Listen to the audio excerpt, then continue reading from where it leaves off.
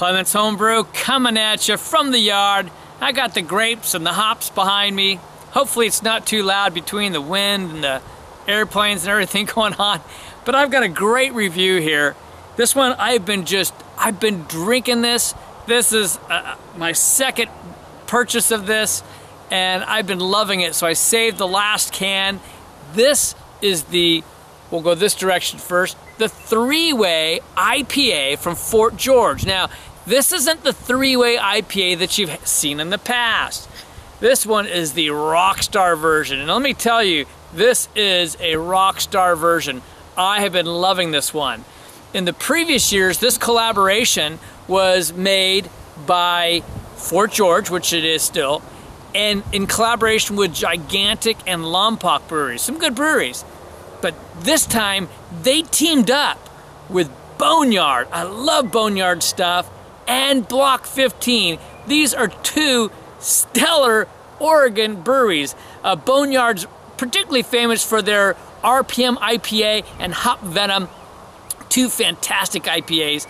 And what people most know probably a Block 15 for some of their big rich beers, but also for Sticky Hands. They have a series of IPAs called Sticky Hands, and they are all fantastic. I'll have to do a review of one of the Sticky Hands before too long.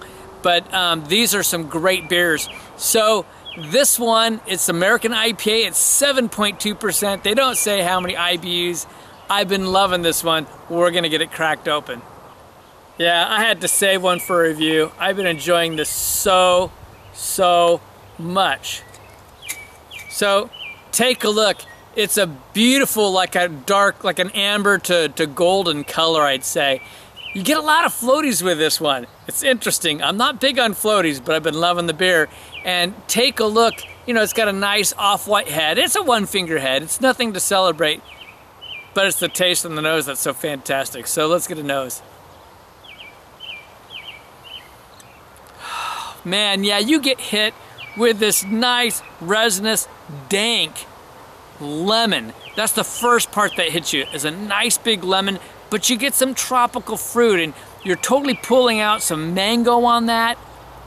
I'd say a little bit, a hint of peach on it. Nice floral hops, but you know it's very hoppy. It's a big old IPA. Oh, but man, that dank aroma and the resinousness are just wonderful combined, like I say, with the tropical and citrus. So we're gonna just go for it. Cheers.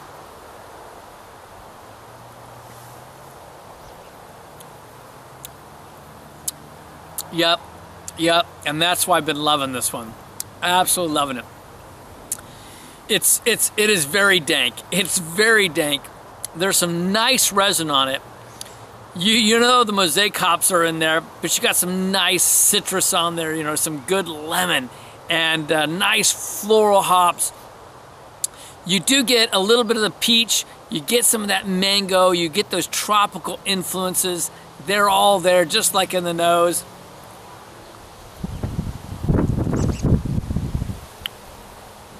Grapefruit.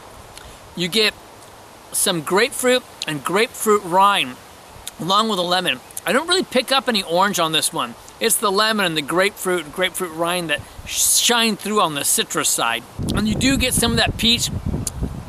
You get a bit of that stone fruit flavor in there. But that resinous and dankness, man, that's the strong suit above the lemon and the grapefruit. Yeah, very dank. It's just wonderful, but the balance of the body and the sweetness pull through. This isn't a super sweet beer, but there's a nice sweetness, and it's just a juicy flavor. It's just very juicy on the mouth, and it comes out semi-dry, so it doesn't completely dry out. So you keep some of those nice flavors right on your tongue. Can you tell I'm loving this one? But it does dry out a bit. It does prepare you for the next sip. It's a medium body, and it's a nice medium carbonation, kind of a creamy carbonation. And you can already see that it's leaving some nice lacing on the glass.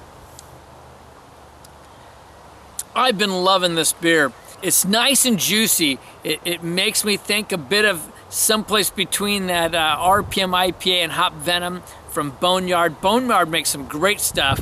They don't bottle or can. It's always on tap, but their distribution is huge in the Oregon area. Sticky Hands is extremely popular. You can find it in some shops. People go down and get in lines to pick up the new bottles of whatever they've done with Sticky Hands down in Corvallis, Oregon. And Boneyard's out in Bend, Oregon. And of course, Fort George is in Astoria, which is right at the coast. So it's kind of the triangle around Portland, these three breweries. You can't go off and look at ratings if you're a ratings person. And if you do, you've got to put in the three-way IPA 2014. You've got to find the one with Boneyard and Block 15 along with Fort George who brews it. Because this is a completely different beer. This one is so much better than the previous year. It was good in the past, but this is better. There's not much more I need to say. You know, the floaties for appearance, that could take it down a notch, but the taste on this is just stellar. It's excellent. It may be just shy of world class. I don't know. I'm just thinking for an American IPA, I'm really digging on this one. So I'm going with a 94 on this one on my IPA scale. Hope you're fortunate enough to get a fresh can.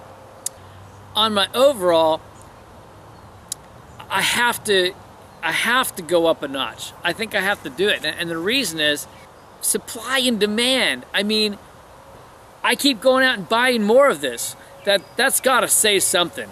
I'm notching it up to 95 for my overall. Been so thoroughly enjoying this. If you don't like something that's dank and with a lot of citrus and resinousness, you know, you might not get into this, but boy, if you like a hop slap in the face, you'd love this one. Here it is again, the three-way IPA.